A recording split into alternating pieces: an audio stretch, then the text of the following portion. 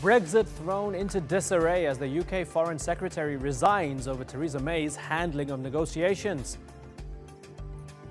I'm Imran Gata, and today's newsmaker is the British Prime Minister. Boris Johnson's departure could mean that the Brexit tide is changing in Britain. But in what direction? Hardliners such as Johnson want total independence from Europe. They've criticised May for pushing to keep a number of trade deals intact. With his resignation, the 8th by a minister since November, May could face a leadership challenge, and Johnson could be hoping Downing Street becomes his new home. But the move might blow up in his face, because now the 4 top posts in May's government are held by ministers who voted to stay in the EU. So, did Johnson hand May a death blow or a gift? Haider Abbasi reports.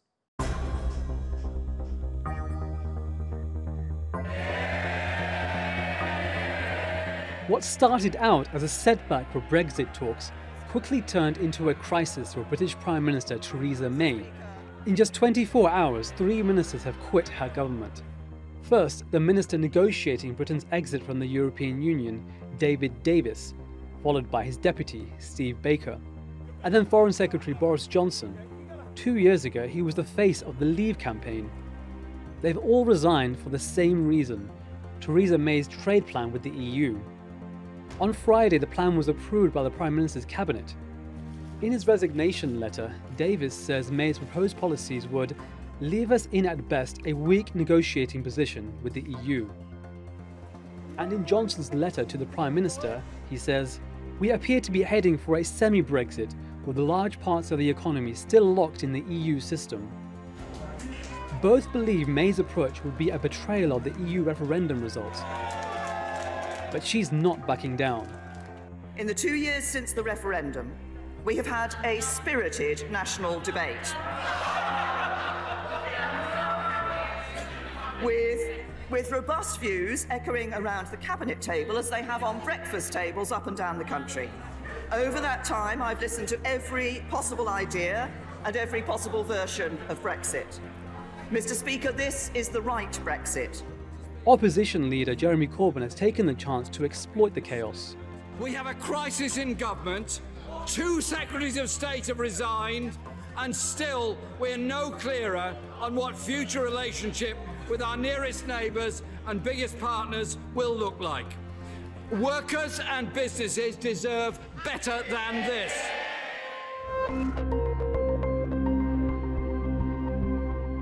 David Davis and Boris Johnson wanted a clean break from the EU, or a hard Brexit.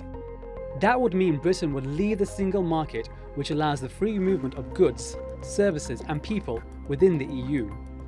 A hard Brexit would also mean Britain would leave the customs union. The union allows members to buy and sell from each other without paying import taxes, and they all charge the same taxes on goods coming into the union from abroad. The trade plan put forward by Theresa May means Britain will still follow some of these rules. The government says the plan would allow for easy trade at the border. A soft Brexit would mean an end to the free movement of people into Britain, but EU citizens will be able to enter for work or study. For the hardline Brexiteers, this is simply not enough. There's now talk of a vote of no confidence in Prime Minister Theresa May. 8 cabinet ministers have resigned since November. The crisis hasn't gone unnoticed in Brussels. Politicians come and go, but the problems they have created for the people remain. And the mess caused by Brexit is the biggest problem in the history of EU-UK relations. And it is still very far from being solved, with or without Mr. Davis. Britain only has until March to leave the bloc, and time is running out to reach a deal with the EU. But with her own cabinet in revolt, can Theresa May's government deliver? Haider Abbasi, The Newsmakers. Well, to discuss this, I'm joined now from London by Lee Jasper. He's a political strategist and Labour Party activist. Also in the UK, we have Tom Brooks. He's the Dean at Durham Law School. And in London, we have Philip Blond. He's a commentator on economics for Res Publica, a conservative think tank. Gentlemen, I thank you all for joining us here on the Newsmakers. Lee Jasper, let me start with you. What do you make of Boris Johnson's resignation? Did he make the right decision? Is it, I guess, in a way, good for the UK that he's resigned? Well, it's certainly good for Boris Johnson, seeking to position himself in relation to taking the Prime Minister's job, ultimately. So I don't think we can be fooled by the explanation that Boris Johnson resigned on principle. Had it been a principal issue, he would have resigned at Chequers on Friday night, if not in the run-up to that meeting. He left it until after David Davis resigned and was dragged into resignation. This Boris Johnson resignation is all about securing the interests of Boris Johnson, not the nation, and certainly not the Tory party. OK, so Philip, we're hearing from Lee that this is not principled. However, reading the man's resignation letter, he's saying we're truly headed for the status of a colony. The dream is dying, suffocated by needless self-doubt. Has Lee been a bit unfair on Johnson? Was Johnson really and sincerely in favour of a hard Brexit, and he felt that, I don't know, Theresa May was just selling out? I don't know if Boris Johnson is sincerely and consistently in favour of any one thing. So I think Boris Johnson going, in one sense, is neither here nor there, because what it effectively does is strengthen the hand of Theresa May. So on the one hand, we have a Prime Minister that's called weak, but she keeps lasting, because those who want to remove her are weaker than she is. And she's now got a much more unified cabinet. She's got a deal behind which that cabinet has unified that she wishes to put to the European Union. Doubtless there'll be further changes, but it seems very difficult for the Brexiteers to now do very much about it, because they lack the numbers, apparently, to cause a leadership election. They've got no guarantee that one of their own, a Brexiteer, will become leader. And they themselves, because of the deal that's been struck in Parliament, now only realistically have the option of forcing a crash out of the EU without a deal. And it's not clear that they'd necessarily want to do that either. So there's no majority in Parliament for any one course. Yep. And generally speaking, that means that the Prime Minister's course may well yet win through. Tom, what I find really interesting is Philip saying, you know, the Brexiteers, they've been weakened and so forth. Brexit is happening, as far as I'm aware, with, 2 years down the line. Is the entire notion of Brexit now under question, or just the method of Brexit is just going to be far more soft and a compromise between the European Union and Theresa May's government? Well, I think, Theresa May said that Brexit means Brexit a couple of years ago, and we've still been trying to work out exactly what those words mean. After almost 2 years of waiting to find out, she only the other day, for the only time, gets her cabinet together to discuss what their collective view will be. 48 hours later, the person who led the Vote Leave successful campaign leaves, saying this isn't Brexit to him. And the person who is politically in charge of as Brexit secretary leaves, saying he doesn't think this is the Brexit himself either. I think that she's got herself a real mess, because I think the nature of compromise, the nature of trying to win over different factions, whether it be in the Tory party, whether it be across the country, seems to be, is definitely a tall order.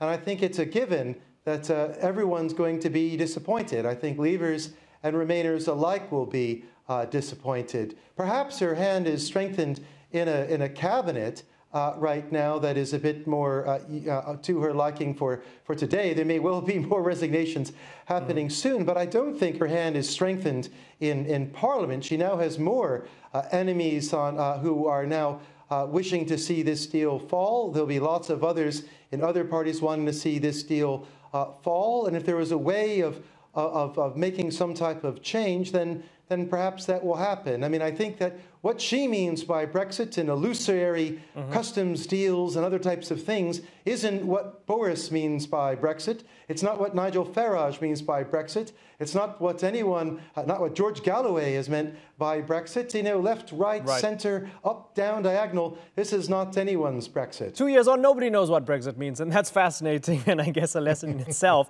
Lee, for those, there are those who believe that she was selling out on trade and she was going too soft and diluting Brexit, those hard Brexiteers, as we would call them. Now, they're out of the way by their own choice. They resigned. If you were the European Commission, Lee, what would you do next?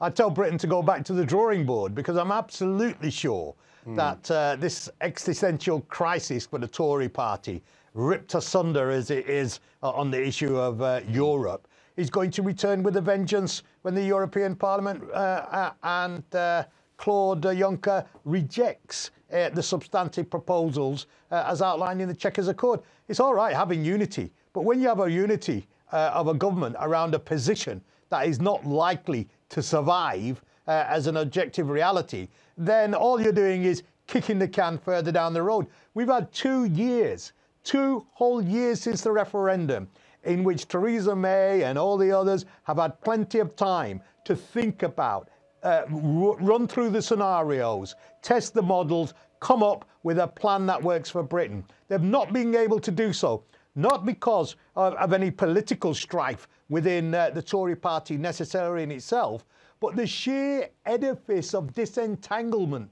of economic, cultural, policy, legislation from Europe is such a behemoth, such an edifice of bureaucracy, that even the civil servants have said to them, even if we had a full complement of civil servants, it'd probably still take us 25 years to work through these complex scenarios. So I think Brexit, the Chequers plan is dead, that they've unified around a position that ultimately will be rejected. And although she may last until the summer, I'm sure that when the European Parliament responds in October later this year, this will return to haunt Theresa May. Philip, I'm guessing you disagree that this position will be rejected by the Europeans. It's the beginning of the dialogue, and I think that what May has done is she started to define Brexit, and it means that we have some sort of common alignment for goods, which is only 20% of the economy, and we don't yet have any agreement for services. So this is actually what an agreement looks like. And the point is that it's nowhere near an agreement. Biggest majority in Parliament, the biggest majority in Parliament is against no deal. Now, Parliament has the ability to vote down whatever deal Theresa May comes up with, but then the alternative is only no deal. So we are going to get a deal, and Theresa May currently looks like the ones who'll be able to deliver it, depending on securing the wider agreement in Parliament, which I think she will get. So I repeat, she's now in a stronger position than she was, mainly because her enemies are now in a much weaker position.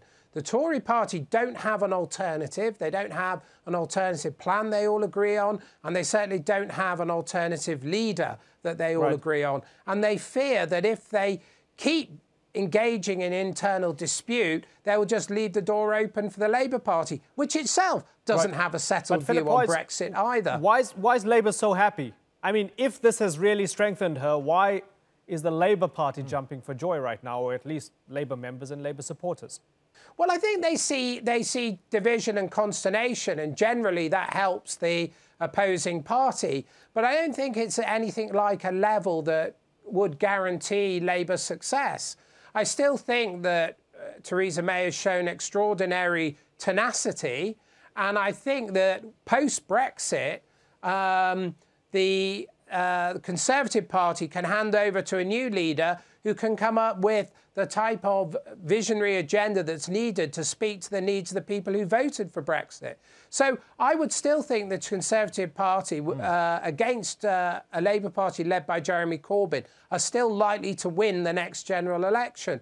So I think everybody's celebrations or misery, they're all overdone. I think the most likely outcome, is that May will eventually deliver on some form of the deal that she already has agreed at Chequers. So it isn't dead by any means. OK, and going to Tom in Durham. Tom, for those who look at it from the outside and say, if the Foreign Secretary has resigned and you've had a spate of resignations, is the leadership of the Prime Minister in question?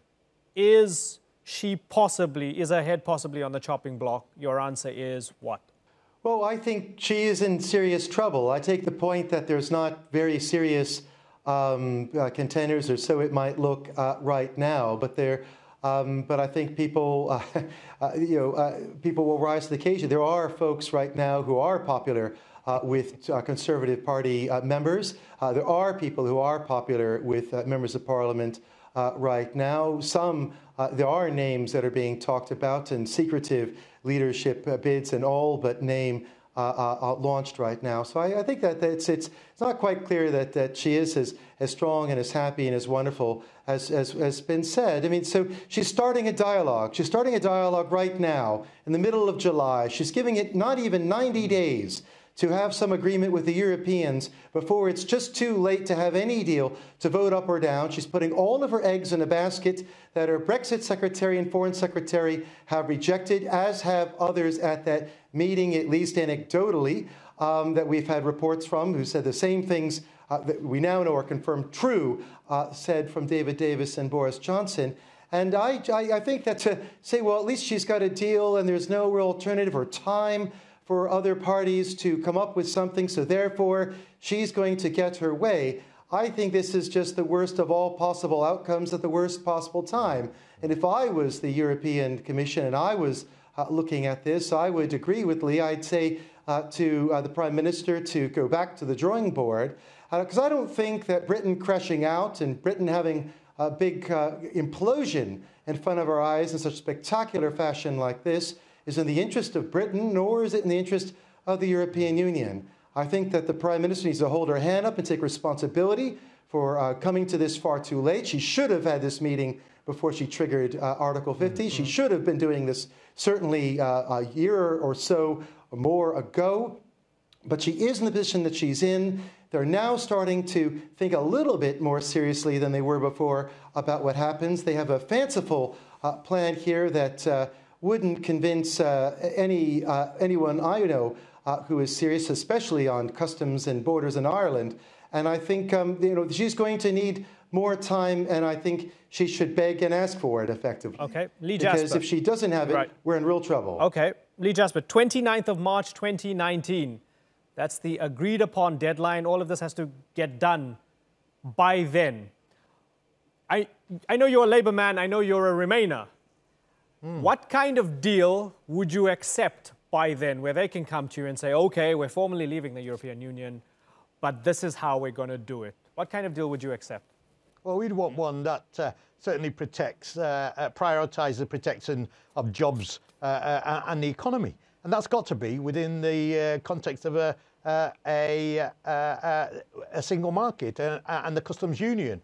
And so we've got to have a deal from Europe that facilitates not only the democratic wishes of the public who voted, from my perspective at least, with a great deal of lack of information, with propaganda from the other side, lies written on the side of buses. This is the campaign that led to the yes vote. But if we are to have this Brexit, then it has to be one that protects jobs and services. And currently what we're seeing from the Chequers meeting is a plan and a proposal that is ultimately going to be rejected. Maybe not in whole, but certainly in terms of the substantive part, certainly on the issues of free movement, certainly on the issues of regulatory alignment and so on. That you're either in the European Union or you're not. Britain is not going to get no special deal. Britain exceptionalism is a myth. Britain thinks it's more powerful than it actually is. And the Prime Minister has been happy to indulge the public in those fallacies, which all have now become into sharp relief as we tick-tock the end of that political clock which says we've got to get this deal done by March next year. Right. Well, I've been covering this for, what, 2.5 years in the build-up to the referendum and beyond the referendum. We've done multiple shows on this, and I can tell you all, gentlemen, it's one of those stories that gets less clear as you go along. It becomes more and more nebulous. You can chew on that. Seriously, I don't know what to make of that. But gentlemen, I thank you all for joining us here on the Newsmakers. Lee, Tom and Philip. Thank you. Again.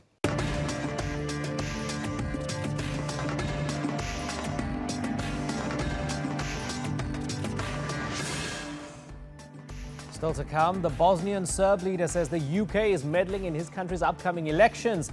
Is this a real threat or a fake crisis? And allegations of torture in Yemen. Is the United Arab Emirates operating black sites? And has the US known about them?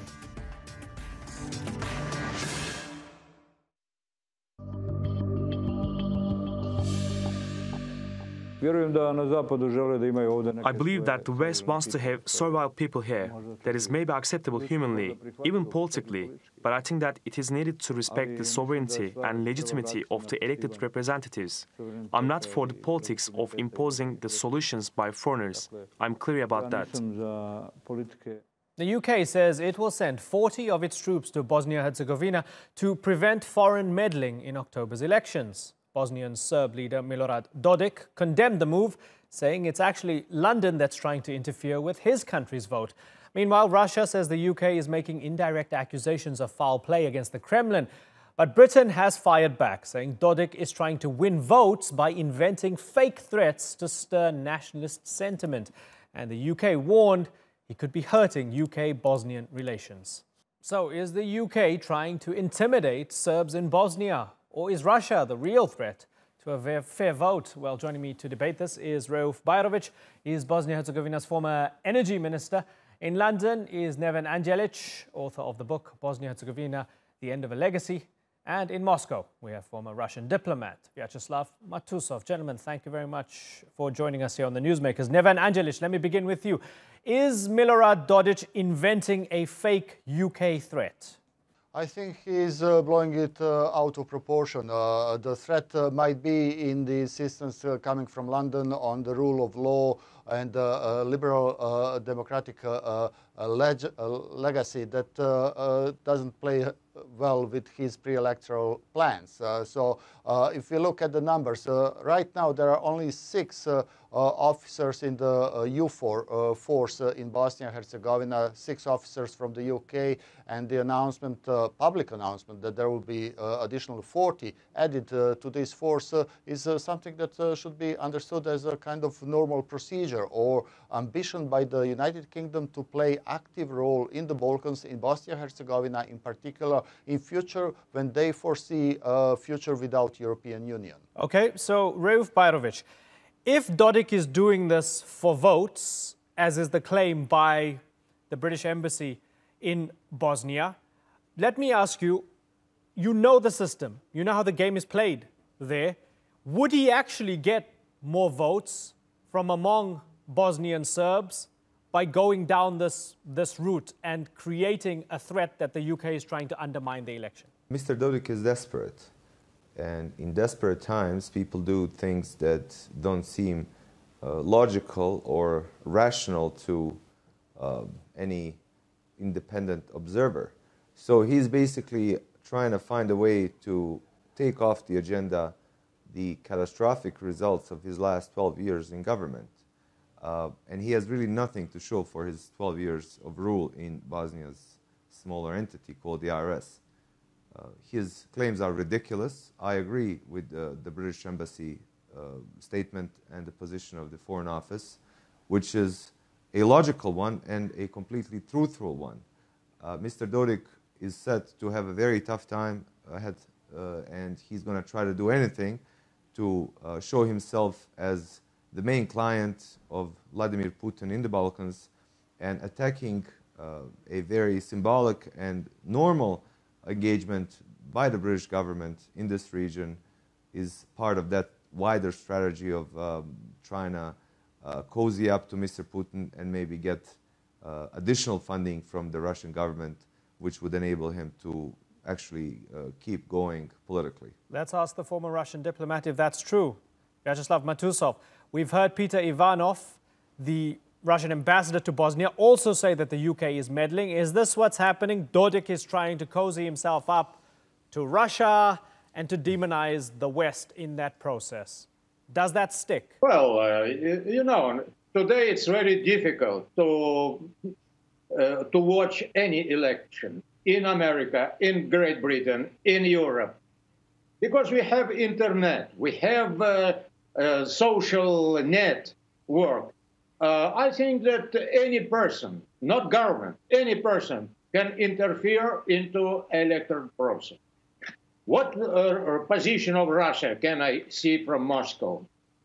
Because of really threat of intervention, foreign intervention in local, domestic affairs in Bosnia, in Britain, in United States, Russia is blamed as a main threat for electoral process in all over the world. Do you consider that Russia is such kind of power that can influence for election of American president, for example? Donald Trump is elected not by Vladimir Putin. He's elected by American people. Ambassador Matusov, can I ask you, sorry to interrupt you, let me ask you. So, you know, you're saying that the Russians are being blamed for this and that maybe Dodik has a point saying that, you know, the UK is actually a threat. But let me ask you then, given the nature of Bosnia-Herzegovina and the nature of the presidency, the tripartite system, why aren't we seeing any complaints or warnings from the Croats or the Bosniaks? Why are we only hearing it from Dodik and the Serbs who want to be closer to Russia? I think that the president himself knows very well the threat that he is feeling. If he says that this threat is coming from the Great Britain, I think that it is his view. From the point of Russia, I think that any decision made by Bosnian people are right. And Russia will take any figure, political figure in this state, in European state, because Russia is interested not in struggle, not in clashes, political, military clashes in the neighbor European countries, but stability. Okay. Main point what Russia bothered of is stability of all governments. Let me ask Neven. Neven Angelic, do you accept that argument from the Russian perspective? They don't want to meddle. They don't want to steer it or bend it in any way. They just want Bosnia-Herzegovina to have a free and fair election. I mean, this is what all diplomats of any country would have to say and would be saying. We can hear it coming from any kind of source, from any kind of government. But we should, let me just remind the viewers that basically Milorad Dodik 20 years ago was darling of the West, not of Russia, but darling of the West. He was the guy that the West played on in Bosnia-Herzegovina, in particular among Bosnian Serb ethnic community. And he changed, he shifted his allegiance, and he's looking for somebody who would sponsor him, who would support him. He's offering himself as a client. And I think there is more interest in Dodik finding someone to protect him outside because he lost this protection from the West, and he's offering himself to Russia. I'm not sure that Russia has that much influence. Sorry, not influence, but interest in Dodik. The only interest might be to make the West busy in this broader geopolitical situation when there is a kind of ongoing confrontation between the West and Russia, between different kinds of regimes that are in place in Western liberal democracies and in increasingly authoritarian regime of illiberal democracy in Russia. I'm not saying one is better than the other. We can find examples of illiberal democracy elsewhere in the world. And there is a global contest that is ongoing, and Dodik is trying to play it to his own advantage. I'm not sure it is going to be successful, but it is attracting interest from both Great Britain or the West in general, and also from Russia. So, Rauf, EUFOR's Operation Althea at the center of this debate because the UK wanted to boost its presence within that. And as was mentioned earlier, there's just a handful of them right now, and they want to add 40 to it. Has it worked? Has Dodik's claim made any impact? And are we seeing the U4 mission, I guess, tarnished in any way? Are people questioning their presence in the country from all communities? Well, their presence is really not questioned for a number of reasons. Number one, Bosnia gained peace 23 years ago thanks to the very robust engagement of the United States and the Western states. Later on, the Blair government, the Brown government, Cameron, and now May cabinet are very much doing the same thing in the last 21 years. Namely, Britain's interest here, the way that is being understood in the region, is to keep things from going backwards. So sending 40 soldiers is not going to change dynamics on the ground fundamentally, but it is a sort of a tripwire force, which does not mean that it would be used as an effective deterrence, which is necessary under Dayton Peace Accords. However, it is a very commendable move by Theresa May and her Ministry of Defense. I don't think Dodik really gained much traction electorally with this yet. This is an issue that is being played up by the media under his control, played up by the media under the control of the Russian government, which in many ways is very effective in spreading its message. And I would agree with what Mr. Angelic said. There is a contest, there's a global contest between states led by Russia on one side and the states of the Western world, the liberal democratic world, which is being played out here in the Balkans as well. Balkans has had the unfortunate circumstance that it was very often a playground which was first used to test certain ideas by the West and as well as by the Eastern empires throughout history, and was always the victim of such games. This time around, it'd be very wise if people in the Balkans, the citizens, would decide to actually take a pass, to basically let this conflict go on without any involvement by the states in the Balkans. I am somewhat skeptical that that will actually happen, because there are some incentives for the local elites to try to play up their connections to the Russian government or to governments outside the region, other governments outside the region. And I think that basically the West has underestimated Vladimir Putin in the Balkans and in Europe in general. Okay, and for many people, this very debate could be an indication of just how unresolved things are, despite Dayton and after Dayton, in the Balkans right now. We look forward to a free and fair election on October the 7th. We'll be watching Bosnia-Herzegovina very closely. But for the moment, I have to thank all of you. Neven Angelic, Rauf Bajrović, and Vyacheslav Matuzov. I thank you all for joining us here on the Newsmakers. Yemen's interior minister has been highly critical of the United Arab Emirates. He accuses the UAE of torturing people detained in secret prisons in Yemen, something UAE officials flat out deny. They say they don't control any such facilities. But in recent weeks, the Associated Press has reported on the sexual and physical abuse at locations ranging from Emirati-run military bases to a nightclub operated by a UAE commander. Mixed up in the allegations is the United States, which reportedly has interrogated Al-Qaeda suspects at these facilities. So, is the UAE guilty of torturing Yemenis? And is the US complicit? Here's Natalie Pohernan.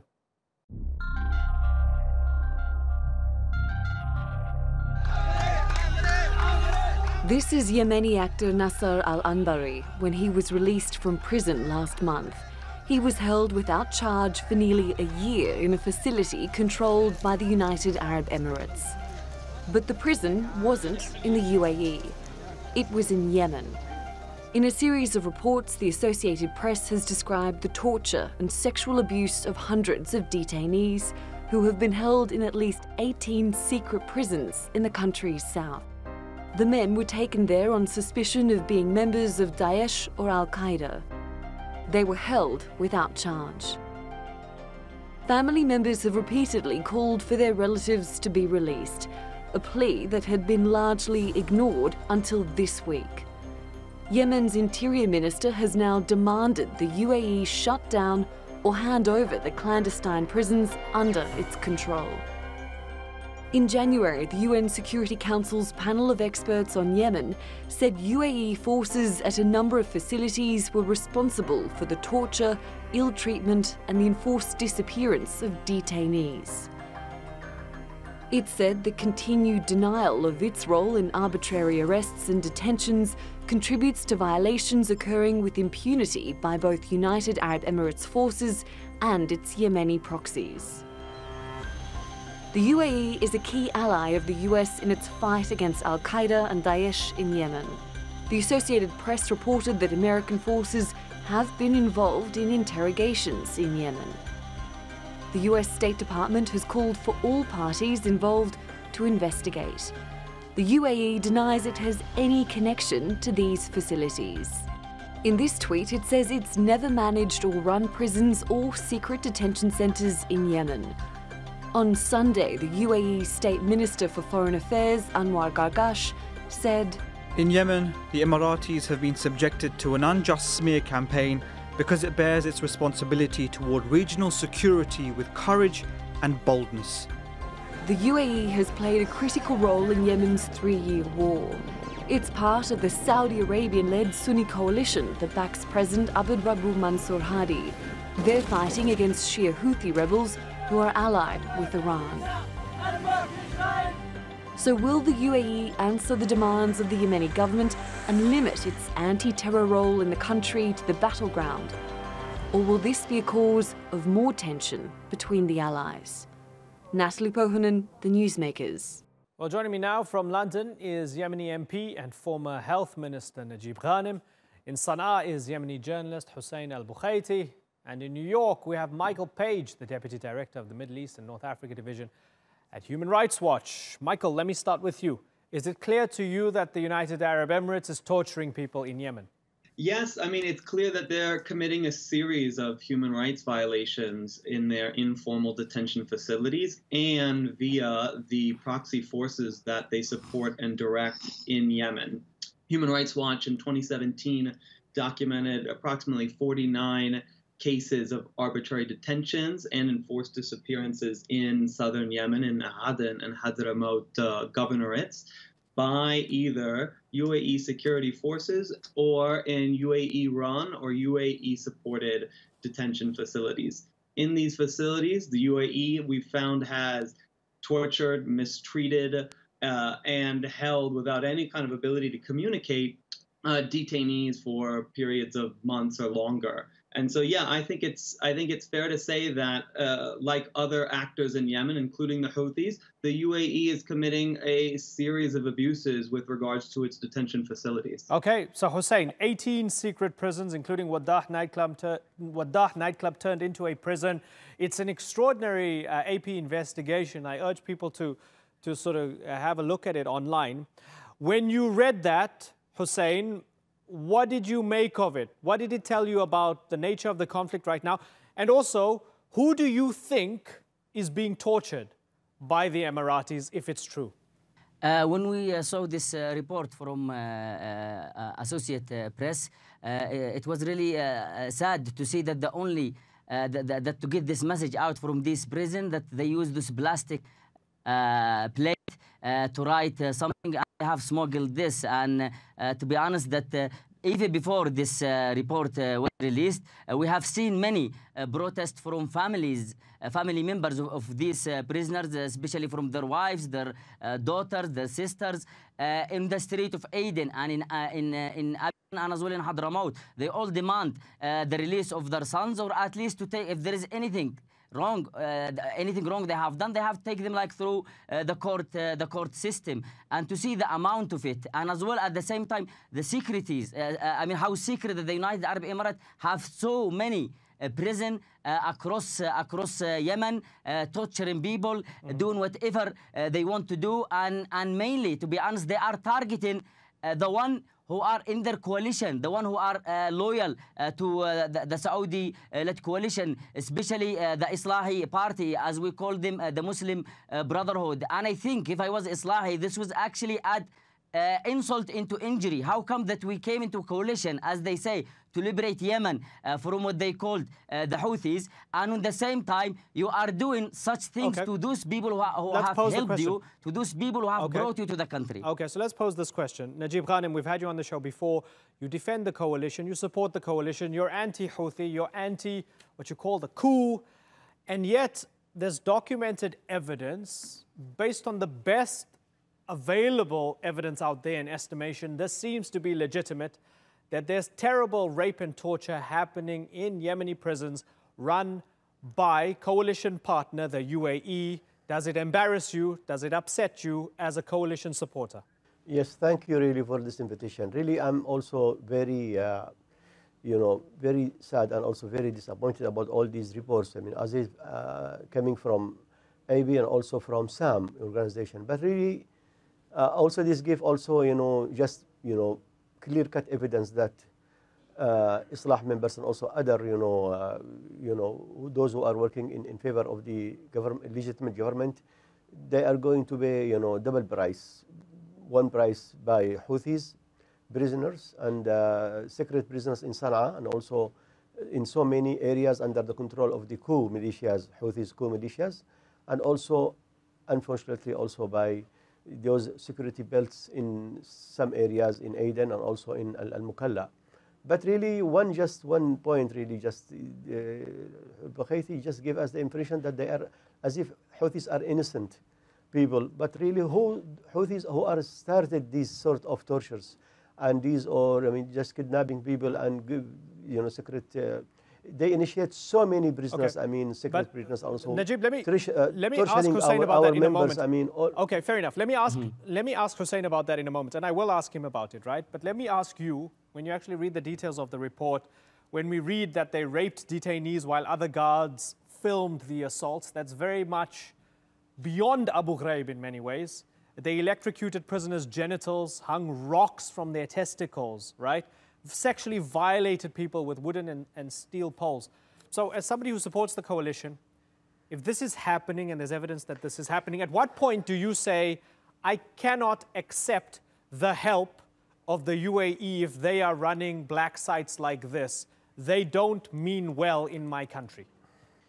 Yes, really, I agree that we have to differentiate between these two parallel things. Also, we admit we will not accept all these things. Nobody will accept, I mean, torturing innocent people. And even if some people are committed crimes, they should be transferred to court. But really, yes, nobody will accept all these things. As human being, nobody will accept torturing people despite their color, religion, and also his backgrounds.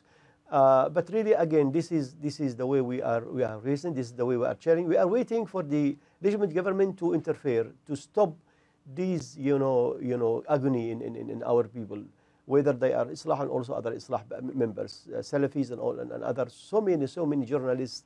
But as I said, two main parties are working in this respect: the Houthis in the northern areas, and also the security belts, and also this. Okay, elite, but you still support the UAE. Do you still support the UAE? Yeah. Do you still support the UAE in Yemen? The UAE in Yemen, on the ground, their forces, beside our governmental forces, they are working very good on the ground. But also in the same time, the militias, supported by UAE, as I said, I mean, security belts in Aden they have so many secret prisoners. And this is documented by SAM organization with so many documents released by those people, and also in Hadramaut as well. Okay. So in Rayyan airports and elsewhere. So really, this is the other bad story of you say the militias are doing this, but you still broadly support the UAE. Hussein, to the point made by Najib Ghanem that the Houthis also torture people, and everybody's doing it in this terrible and ugly war. Would you accept that? Of course, I'm not here like to deny, neither to confirm this. But today is about what UAE is doing. But really was strange. I mean, of course, there are reports about torture as said in some report, like done by the Houthi. But I mean, just let's rephrase the question. If there is a report about the Houthi, for example, targeting the rifles, on the other hand, you see United Arab Emirates targeting their allies, targeting the one who were the main part in their allies on the ground, which is the Islahi Party, the Muslim Brotherhood. And it's really, really strange to see, to hear Mr. Najib Ghanim. He has mentioned the Houthi, I think 5 to 6 times.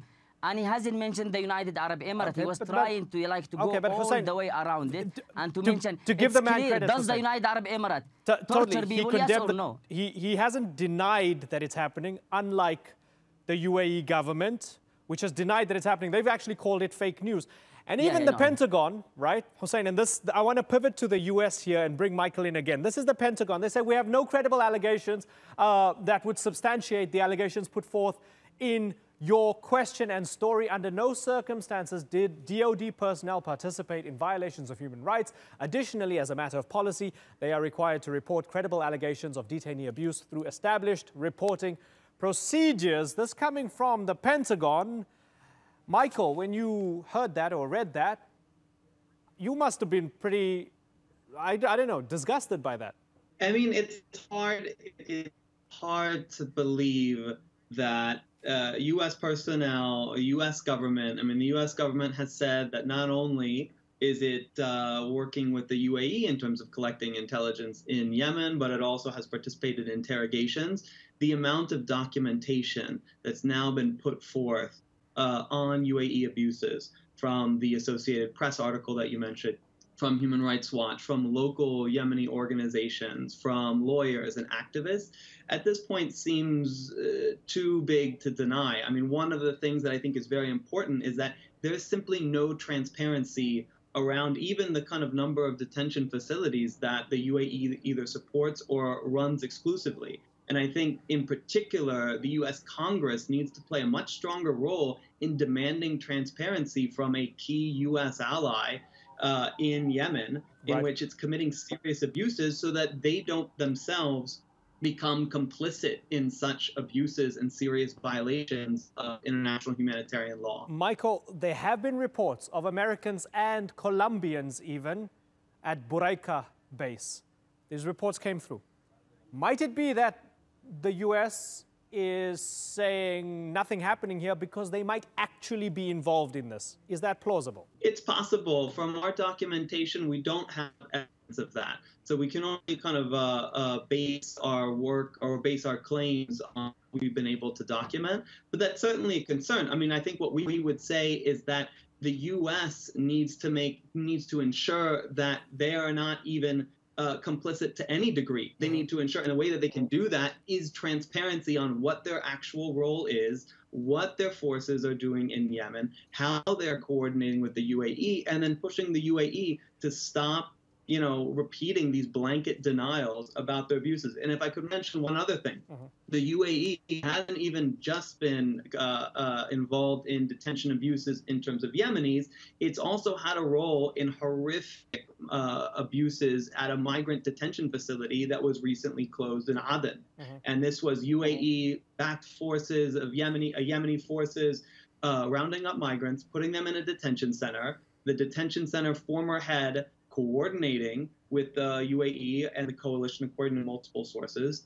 And then we're seeing horrific abuse of migrants, that is rape of women, of boys, of killing migrants. And so I would say is that with that amount of evidence, the U.S. needs to step up now, and in particular, Congress needs to do its job in terms of pushing for transparency and clarity in what they're actually doing and what the UAE is doing. Okay, got it. So, Najib, we have your Interior Minister, Ahmed Al-Maisri, who almost broke rank, right, and has been upset and has criticized the UAE. Despite that, despite the evidence, despite that the fact that the Interior Minister is criticizing, these alleged secret torture camps, we have Anwar Gargash, the UAE State Minister for Foreign Affairs, basically saying all these reports are just fake news. Is he wrong? He seems to be in denial. Is he wrong? I mean, based on what already been released by some organization, also by Associated Press, Now, really, it looks really very obvious that it's a clear-cut evidence that there is secret prisoners, there is tortures, there is detained in hidden, places. So I think, yes, completely, yes, he's not right. He's not on the right way to say like this. But really, what really we are very upset that we would like to see our government, our legitimate government, to interfere. First of all, to stop this, torturing, to stop, hiding those prisoners and just to release them. Right. If somebody documented with committed crimes, they should send to the court, just for fair, judgment. But before that, really, we are very, very sorry and upset about what is going on in Aden and also in Sana'a and also in all over, where there is, as either militia Houthi in northern areas or these, security belts and also elite forces in elsewhere in the southern areas. Okay, so Hussein, the man sincerely criticizing what's happening there. I know you've disagreed with him on this program now and before. Would you give credit where it's due and accept his argument here? Yeah, of course, now, like, I agree with him that he actually said that that the government should take a stand, and this is a good step. But at one side, the Islahi Party should take a clear step. If the government is not going to do anything, which I don't believe that Hadi can do anything because he under the control of the Saudi and United Arab Emirates, then Islahi Party should take a clear stand because those prisons mainly targeting their members. They should be like, make a stand and request. The same they did about those claims done by the Houthi. They have requested the government. The government has sent the Hadi government has sent like a request to the UN many times saying about the torture done in Sana'a and all this. Why they are not doing this to ask the coalition? Why they are have to be nice to the United Arab Emirates? It's not only about torture. There are imams that are assassinated almost on a weekly basis because they are members of the Islahi Party. And this is the question. Okay, got it, Hussein. We're out of time. I think this was a fascinating discussion, and I appreciate you all coming on to the Newsmakers. Najib Ghanem, Hussein Al-Bukhaiti, and Michael Page. Thanks for joining us. And that's all for this edition of the Newsmakers with me, Imran Garda. You can check out more of our stories on YouTube, Facebook, and Twitter. Remember to like, follow, and subscribe. Next time, Italy threatens to expel thousands of Roma from the country. We go to the heart of the story and speak to the persecuted minority. Until then, thank you for watching. Bye-bye.